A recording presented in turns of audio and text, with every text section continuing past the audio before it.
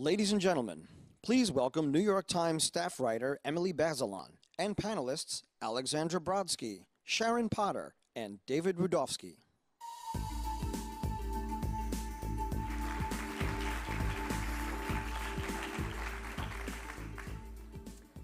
It is such a pleasure to be here with all of you this morning and with this fabulous panel. So grateful to all of you for coming. So we are here to talk about campus sexual assault at a time of tremendous change and attention to this issue. To take a step back, 5-10 years ago, when I started writing about this issue, it just really was not on the radar. Then we had a swell of very ardent, fervent, effective activism from students, Alexandra among them, and a response from the Obama administration really drawing on Title IX to push schools to do more to adjudicate and prevent campus sexual assault. Title IX is a statute that was passed in the 70s. We used to think of it as being about sports. But what it's really about is equal access to education. And so I think one of the kind of fundamental questions here is how do colleges, with the help or the mandate of the government, figure out how to handle campus sexual assault in a way that promotes equal access to education? So Alexandra, I want to start with you. This is a question I know you get a lot. I know I get it a lot when I write on this topic. Why are schools trying rape cases? Why should schools be the focus of dealing with campus sexual assault? Why isn't this an issue for the police and the criminal justice system only? Sure. I mean, I think it's really understandable that so many people hear rape, hear sexual assault, and immediately think of the criminal law. They think of Law and Order SVU. Actually, we have a long history of civil rights law addressing gender violence in the institutions that are closest to our hearts. So probably everyone in this room has been through some kind of HR training about sexual harassment. And that's because we recognize that sexual harassment and assault against employees is a violation of civil rights law. Similarly, in the education context, we recognize that violence against students keeps them from learning the way that we most want them to engage on campus. And I think that there's sort of like the technical legal reason why we think about gender violence as discrimination, but I think that often the most intuitive way to think about it is that it's really, really hard to learn when you are sharing a library with your rapist. It is really, really hard to engage fully with campus life and meet new peers and dive into your classes when you're sharing a dorm with your abusive ex. And that's why we ask employers and we ask schools to take steps both to prevent violence and to respond to violence after the fact. And that ends up getting combined with something that employers and schools already do all the time, which is to sanction people within their community.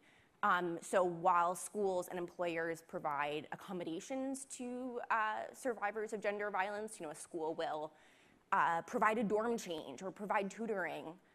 They also suspend students or expel students, very rarely, but theoretically, they suspend students and expel students who perpetrate gender violence to make sure that all of their students can learn safely.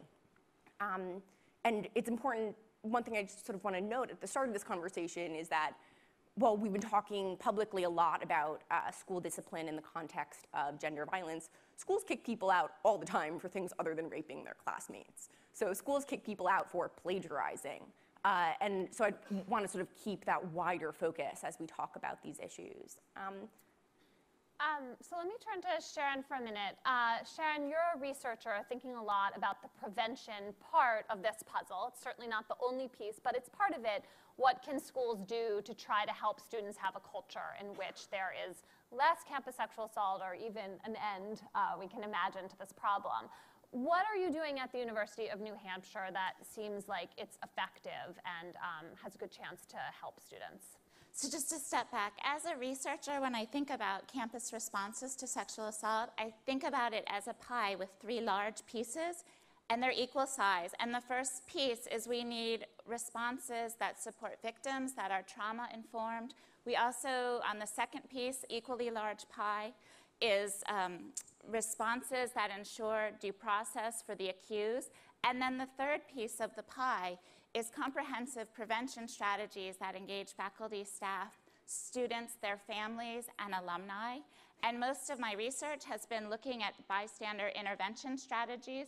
And bystander intervention work really draws on the social scientists who examined the aftermath of the Kitty Genovese brutal attacks and murder. And they looked at why did people not intervene? And just to really smush this huge body of research, there's 3 reasons that we know why bystanders intervene. And the first reason we know that when they intervene is if they feel that they can acknowledge the situation and know if something is wrong. They also intervene when they feel confident they have the skills. And thirdly, they intervene when they can make a difference. And at my research center, we have 2 scientifically evaluated, evidence-based research strategies, bringing in the bystander and in-person program, and the Know Your Power Bystander social marketing campaign. And from our evaluation, we know that participants who go through our program or who are exposed to our campaign can identify and safely intervene in situations where sexual assault is about to occur, is occurring, or after it's occurred. So in training our participants, we talk about common situations, and we talk about the most common situation, a party. And we know students know something's not right, so an intoxicated person is kind of being moved upstairs. And those bystanders know that they can go up to the intoxicated person, offer her a glass of water, or just quietly they can disrupt the situation by turning on the lights or by loudening the music or turning off the music. And what bystander intervention really does is it challenges these social norms where in the past, students know this goes on all the time and they kind of roll their eyes and look the other way, but now they have the skills to be able to intervene and help their friends. And the other place where we spend a lot of time with bystanders is we know from the research that when a student is a victim of sexual assault, before he or she goes to the authorities or the administration, they tell their friends or they tell their roommates. And how that victim is responded to has huge implications for how they process the crime and the aftermath. So just by a bystander saying, "I'm really sorry this happened to you, I believe you," has so many more implications for how that victim heals. So bystander intervention is a really important tool of getting students involved in the problems of sexual assault. It also really moves away from categorizing people as a victim or a potential perpetrator. And it also does away with a lot of victim blaming. And generally, men tell me that it really takes them off the defensive. So those are some of the reasons I really am impressed with the bystander intervention strategies. So one way to think about this is that it's on all of us to prevent this problem, as opposed to the people who are directly involved. Right. So to switch gears a little bit, David, you were part of a group of Penn Law professors who wrote and signed a letter expressing some concerns about what Penn is doing, at the behest, we should say, of the Office of Civil Rights and the Department of Education, to kind of amp up enforcement of Title IX. And I wonder what the kind of due process concerns you have are. And I want to address that due process, but let me just say that there's a lot of agreement, even though we dissented from what the Office of Civil Rights was imposing in terms of the requirements for a hearing. Everybody who signed that letter at Penn Law School agreed with a lot of what was said about prevention, giving confidentiality and privacy to victims when they complain. But here was our concern. And for many years, I've been head of the disciplinary panel at Penn Law School. We deal with all those issues. We expel students. We suspend them for a whole variety of reasons. I've represented students on both sides. Complainants in these cases and students who've been accused. And for many years, we've had a system under which we've had kind of full due process. Both sides are entitled to be represented by counsel. There's a hearing. There's a 5-person panel, faculty and students on the panel. There's right to cross-examination within limits, depending on the nature of the case. And we think we've gotten a fair adjudication process. Very few cases reach that. Most cases get resolved one way or another before the hearing, but sometimes there's an issue. I didn't do it. Yes, you did do it. And that's got to be resolved. And it ought to be resolved in a fair way. And we think we had established a fairly reliable and fair way of doing that over the years. all of a sudden, the Office of Civil Rights comes in and says, you've got to change the way you do it. University-wide, no longer can you have a burden of proof of clear and convincing evidence. It's only preponderance of the evidence. There are going to be limits on what lawyers can do. A lot of changes which reduced the protections for the accused student. And we looked at that and said, why would we change? We've got a system that works. We've got a system that's fair. Just because we've got now a problem that many people are starting to recognize that we didn't recognize before, and whatever the extent is, whether it's 20% of students who are subject to assaults or 5%, it's a huge problem. That's a big problem out there. But why dilute the very protections, the fairness that we've had in this proceeding? Therefore, Harvard faculty did the same thing. We had about over a third of the faculty write a letter objecting to what the university was about to do because they were going to impose it on all the schools in the university, and just made the fundamental point that if somebody's accused and faces expulsion, and expulsion with a stigmatization, right? If you're a sexual predator, that's a serious matter, and we ought to get the factual part right if we actually go that far to a hearing, and that requires advice of counsel. You're dealing sometimes with 18, 19, 20-year-olds, 21-year-olds. It requires at least some kind of cross-examination and confrontation. You just can't expect that just because somebody says something, that's the truth. We don't accept it in any other part of our system.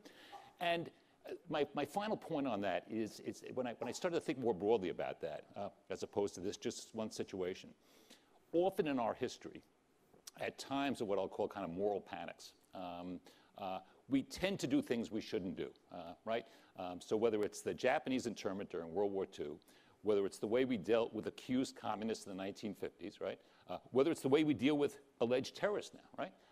What's the response that the country makes? Well, it's too big a problem.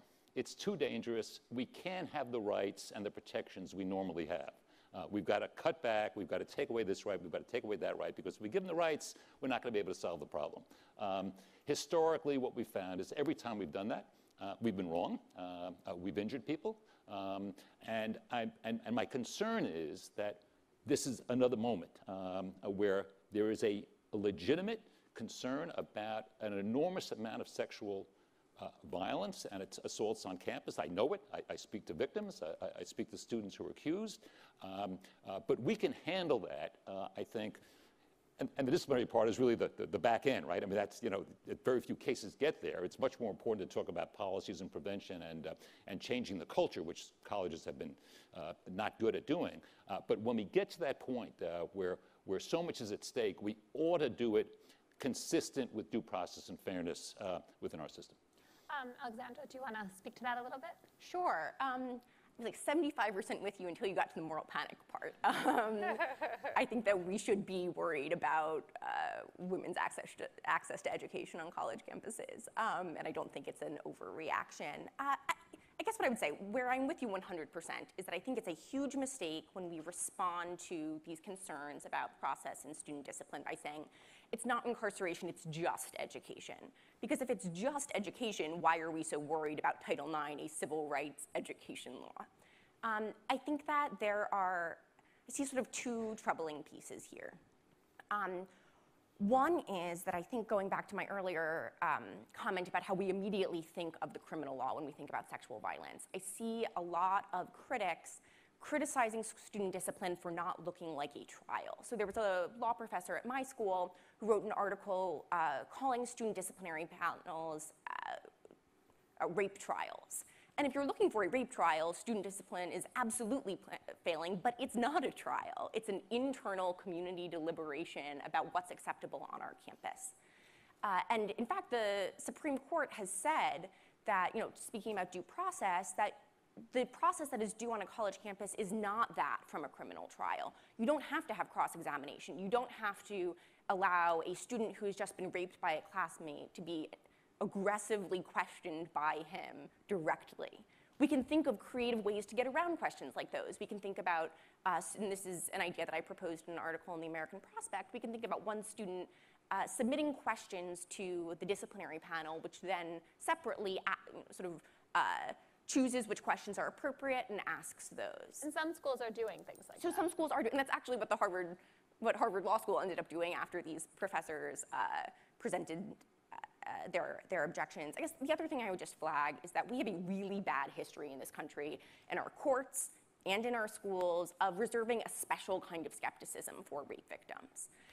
So when I hear about how we need to have a higher burden of proof for students who complain about sexual assault rather than other kinds of disciplinary harms, I get really nervous. And I am really excited for a collaborative conversation between victims' rights advocates and advocates for accused students about what precise policy we should have.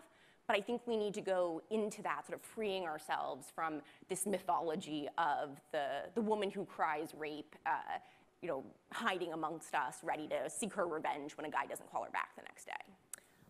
So we're about maybe 4 or 5 years into, I think, this more visible conversation in the culture. Really, the Obama administration started taking a stand in 2011, and there's been enormous activity since then. To me, this feels like a conversation that is still in its early stages. It's getting lots of play, but I think the solutions, the answers to some of the questions you're raising collectively are still, we're still in the middle of figuring them out. So when you kind of survey the landscape, Sharyn, and how it's changed in the last few years, what do you find heartening in this particular moment compared to a few years ago, and what do you still worry about? So what I find heartening is I've been in this field one way or another since I was a freshman in college about 30 years ago. So it's really exciting to see national attention being focused on a problem whose prevalence rates have not changed since the early 80s when these prevalence studies were first published. We know anecdotally, and now there's some research projects looking at it, that we know that young men and women who are victims of rape will often leave school for periods of time. They'll change majors, they'll change career ideas. So that's a huge, it's not only a retention issue for universities, but it's a huge loss of human capital for our society. So from that point of view, I'm thrilled that this issue is getting attention. But I do have to tell you where if you were in my research office and you would hear me screaming regularly, is you as administrators, probably your snail mail and email boxes are filled every day with offers for you to just check the box on this problem and make it go away, right? The one and done solution. And there's all these people trying to make a buck off this. Snake oil. Yes, and it's crazy. And I guess what's disheartening to me is a lot of these programs are really slick. They look nice, but they're not based in the research. They haven't been evaluated. And in some case, they're just perpetuating the same rape myths in our culture that have been going on forever. So when there's money to be made, people come out of the woodwork. Yes. David, how about you? A heartening development and something you still find troubling? So no, I think heartening just in the last few years that this issue has surfaced. It's been there for many, many years. We've ignored it. College administrators have often ignored it. And I'm not talking about the hearing process. I'm talking about how we deal with that, how we change a culture that's now embedded. A lot of it related, we were talking before, alcohol and drugs. I'm stunned. I'm not a prude. I'm stunned by the amount of drinking that goes on at campuses. And that's a volatile mix. I mean, that's a dangerous mix. And the attention that's being paid to that is positive. As I said, even at Penn, where we've got some disagreements over process, there's a lot of agreement as to what you do to try to prevent and deal with students as they come in and build in try to change some of that culture. Very, very difficult. So that part is good, I think. I am somewhat dismayed about how many schools have just accepted the orders from the federal government and said, well, this is the way you're going to run it. And, in Alexandra, it's not that I want a different process for sexual assault investigations or disciplinary hearings. I want the same one. Whatever the same burden of proof is, whatever the same rights are, I don't know why we would distinguish between a hearing where it's a physical assault, not a sexual assault, or whether it's a hearing on plagiarism or a whole lot of other kind of misconduct on campus. It's something that I think we've got to be aware on both sides. And I'm not talking about a criminal trial. We're not talking about a jury. We're not talking about proof beyond a reasonable doubt. And we've run it in a way that lawyers can't intimidate. You've got to run it fairly, but you run it with a strong hand so that the complainant, the victim, is not intimidated, right? So that they feel they're getting a fair hearing. You can do that. And I think That's the part that I still have some dismay about, because I think we're going down a wrong road here. So Alexandra, a few years ago, you brought an early Title IX complaint with some other Yale students against Yale University, and Title IX complaint in the sense that you were saying the university was not properly handling sexual assault and harassment complaints at that point. Do you feel more hopeful about changes that have taken place since then? Where do you think we are kind of on the spectrum of change? Yeah, it's interesting. I feel sort of, I'm 25, but I feel sort of old for this movement now because things have changed so much in just a couple of years. Look, I think that when we made our complaint against Yale, and this was in 2011, the school simply did not care about this issue. This was sort of a box to check off very easily, because, in part because the federal government wasn't really holding schools to their civil rights responsibilities. I think that the issues have changed now. I think that part of the problem is that schools have activated to do something, but what they are doing is looking for a perfect checklist of what they can do at the least cost and with the least disruption in order to keep their name out of the headlines with a OCR complaint. So I guess I'm hoping, and this is tricky to do, and I'm a law student, so I don't really have any ideas for this, but how can we shift this from an issue merely of legal compliance to one of ethical responsibility to ensure that all students, whether they are bringing a complaint of sex discrimination or they're on the receiving end of a complaint, can have fair and equal access to education. So we're almost ready to take some questions. I'm going to share a frustration of mine as a journalist covering this issue. We have very little data, really no national data, about how many students come to schools, try to initiate the complaint process, what kinds of findings those schools make, and what kinds of punishments they impose. And so I have this question, which is maybe a good question for this audience. How much are things actually changing on the ground? You know, as you said, in 2011 and before that, it felt on many campuses that there was a lot of sweeping under the rug. Not necessarily with bad intentions. I think schools were somewhat, we might disagree about the benefit of the doubt. I think to some degree, schools were confused, flummoxed about how to handle this. Maybe they should have gotten their act together, but they hadn't. Now we're at a moment in which they are much more aware that they have this responsibility, and yet I'm just finding it impossible to judge in any kind of national way whether, in fact, there are more students being found responsible for sexual assault and being seriously punished, or whether we're still at a moment in which schools are not actually taking those actions. And when we're talking about the investigation and adjudication part of this, that is like a key unanswered question. All right, I think we're ready to take some questions if Charles. Let me start with one that we've gotten a couple of questions on that have been emailed in, which is a lot of the conversation has focused on the adjudication process that presumes that there's some understanding of whether an assault happened or not. Obviously, much of the conversation that happens on campuses, and just out of curiosity, how many people in this room have dealt with this issue in the last year on your own campuses? It's a huge, it seems like something that when I talk to college presidents and others that I hear a lot about. Why should we believe that universities, whether it's UPenn and faculty or whether it's students serving on adjudication processes, why should we believe that universities are better at determining whether consent occurred than an exterior court system that we know is robust and has at least dealt with these questions in a more sophisticated or at least longer period? Can I take one? Want to start with that? I would say that we don't. So there's no point at which a student who makes a complaint to their university cannot also make a complaint either in civil court or in a criminal court. I think instead what we're talking about is different kinds of remedies. And in some ways a university, first of all, universities already do adjudicate lots of different tricky questions in student discipline and have for years.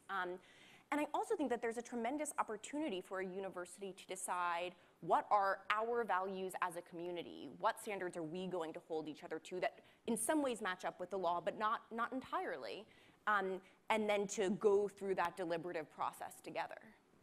Do you want to add to that, Dave? So I would just add two things.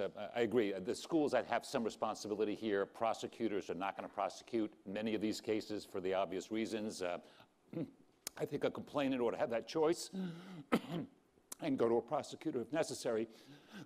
The other problem is I think schools have been lacks in really defining what is consent. I mean, one of the problems here is we get a whole debate about what is consent. Is it no means no? Is it yes means yes? And so the whole area becomes even murkier. And so I think we've got to work both at that fundamental point about what the rules are and then the adjudication process itself. To push back a little bit on that, though, it is true that schools for years, decades, have adjudicated a number of issues that come up and determined whether something wrong happened.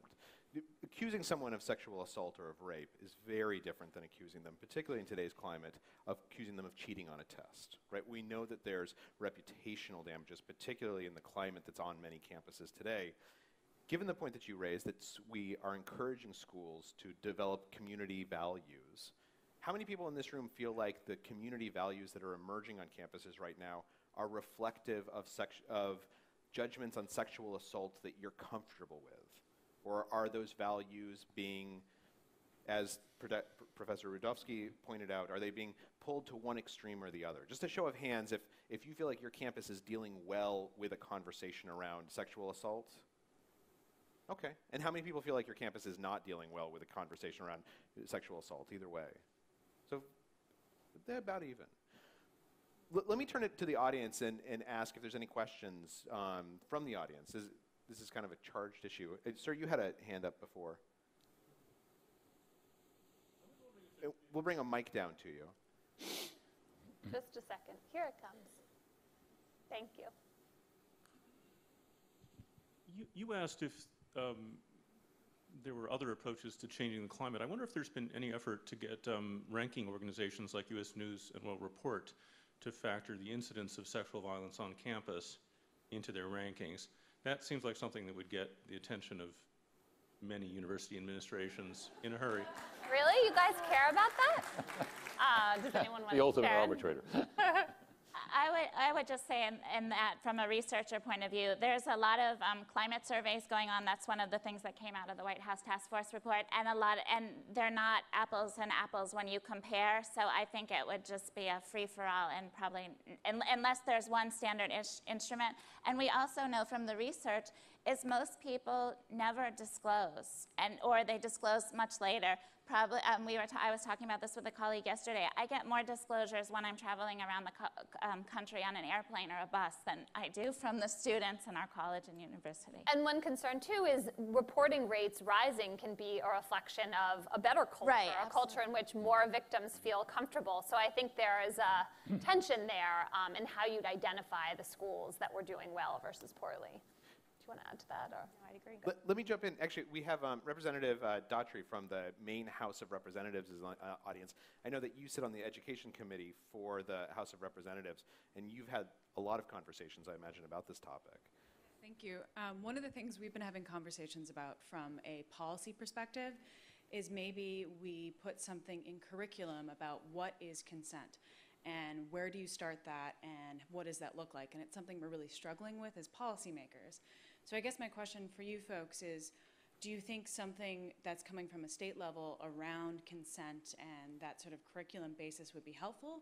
Or what other strategies can lawmakers look at to sort of be partners in helping our college campuses with this problem? I talk about this a lot with reporters. I think that when a student walks onto campus, this cannot be the first time when they're 18 years old that they're learning about consent and bystander intervention.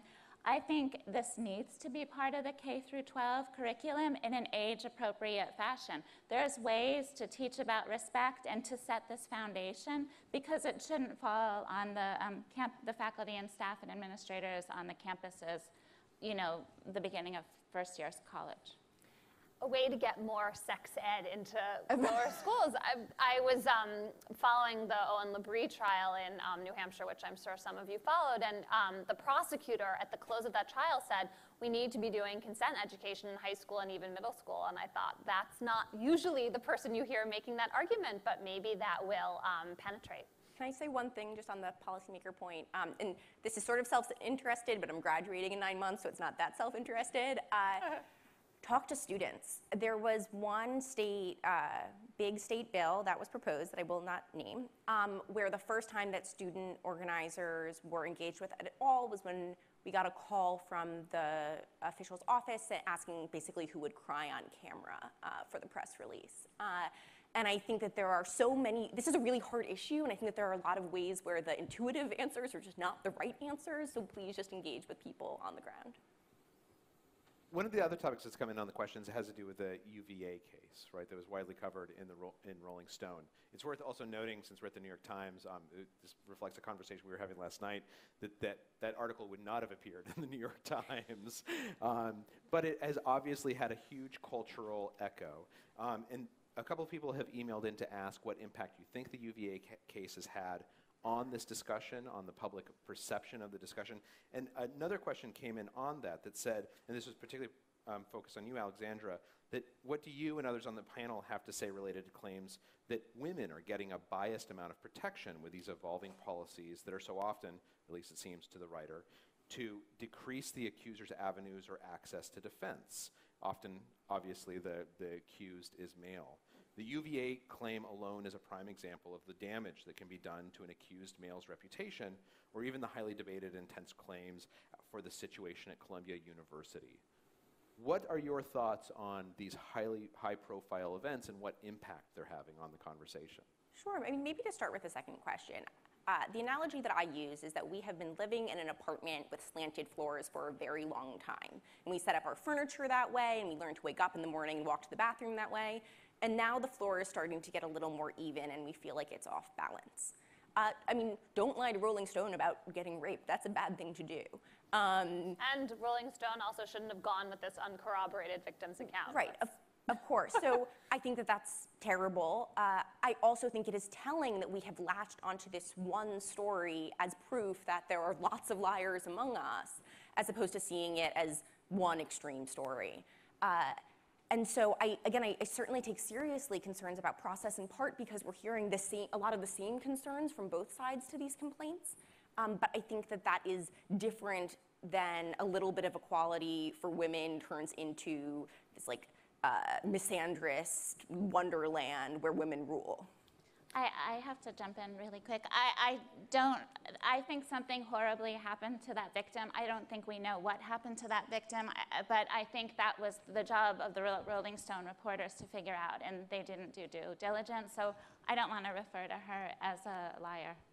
On the other hand, let me just, I agree. I mean, even if those stories were wrong, and in fact the complaints were wrong, doesn't prove that 98% of the women who come forward don't have a valid claim, but we know there's always going to be some that are disputed. And just think about the criminal justice system, in which we have much more protection. We think we do it right.